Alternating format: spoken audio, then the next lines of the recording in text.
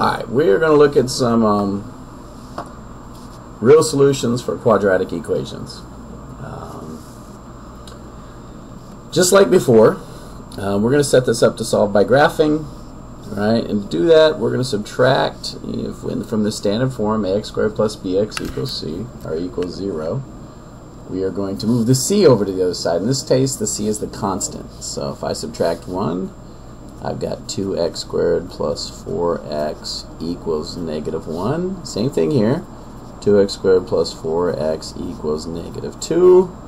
And 2x squared plus 4x equals negative 3. And we can see that I've just moved the constant to the right side. And then we're going to graph f of x. So our f of x is going to be the left side. 2x squared plus 4x over here. Same thing. 2x squared plus 4x. And right here, same thing. 2x squared plus 4x, and our g of x is going to be what we put on the other side. And any solution is going to be where they cross, right? So where one graph meets the other. Well, it's set up for us right here. It is set up where 2x squared plus 4x, right, is drawn for us. So all we've got to do is graph negative 1, and it looks like the scale's by 1 that way, so there's negative 1. And we can see that this one right here has a solution in 2 places. So the first graph, the 2 lines cross. Negative 1 crosses 2x squared plus 4x twice. The second one, well, this was a negative 2, right? Let's graph negative 2. Only has 1 solution right there, right?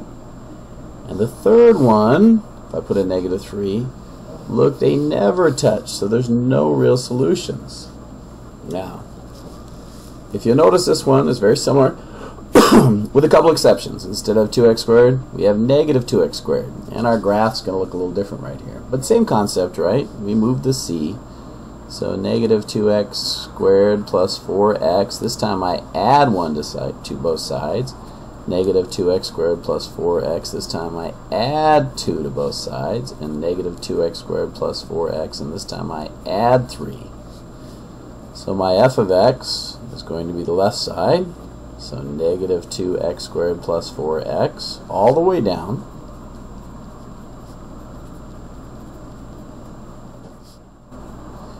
Right, we're just going to keep writing that negative 2x squared plus 4x, right?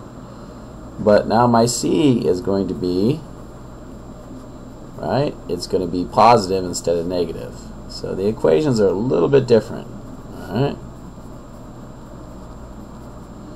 So let's put 1 there. There's our 1. Still has 2 solutions. Here's our 2. This one also has 1 solution, and the one up here has 0 solutions.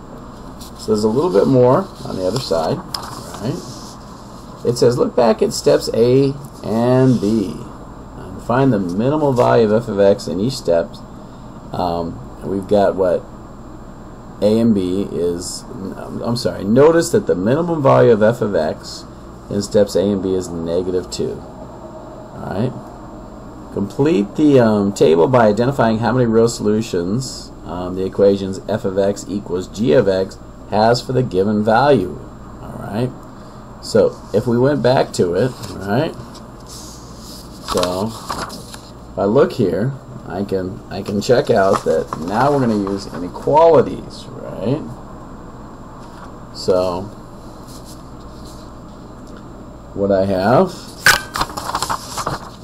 is if g of x is equal to negative 2, right? The number of real solutions f of x equals g of x, right? If it equals negative 2, so where are we at? Equals negative 2. My number of solutions is 1 right there. Right? I have 1 solution. Right? If it's greater than negative 2, right? So when it was greater than negative 2, no matter where I draw this line, no matter where I draw it, I draw one up here, draw one up here, draw one up here, we're going to have 2 solutions, right? And if it's less, I'm going to have 0. Let's explain that. So it's talking right here. says anytime I'm equal to this vertex, I have one solution. Anytime I have a straight line higher than that vertex, like if I put one way up here, it would cross twice here and here. Anytime I'm below this vertex, I'm going to have no solutions. So, same thing here, right? A little bit different. Anytime I'm equal to 2 is now going to be one solution. When I'm greater than 2, it's going to be 0, and less than 2 is going to be 2. So we're talking about this one. Anytime I'm equal to 2, I have 1 right there on the vertex. When I'm greater, there's none. It doesn't touch up here. When I'm down here, it's going to have 2 solutions. All right? So, that's going to be the end of the first video. We can see how graphing is when the solutions, you find solutions where the two graphs intercept each other. They touch. All right. We'll come back soon.